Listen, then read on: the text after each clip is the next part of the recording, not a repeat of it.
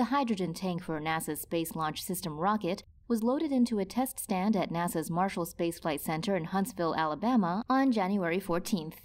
According to a NASA report, hydraulic cylinders installed in the test stand will push and pull the tank, mimicking the pressure it would have to withstand during liftoff and flight.